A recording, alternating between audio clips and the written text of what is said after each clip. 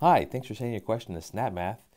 So we need to subtract these polynomial fractions. So the first thing is, just like adding and subtracting basic fractions, you need a common denominator. So as you can see, the a minus or a squared and a squared, those are common denominators. So we don't need to multiply either the numerator or denominator by anything. So we can just simply subtract. So what I'm going to do is I'm going to draw one long line, and I'm going to draw my denominator on the bottom, and then I have 4a, and this negative right here is going to distribute to both the 2a and the 3. So that's going to turn this into minus 2a and minus 3.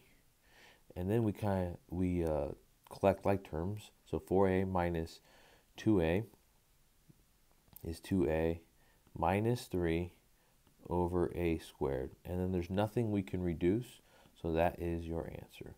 Thanks for sending your question to Snapmath, and have a great day.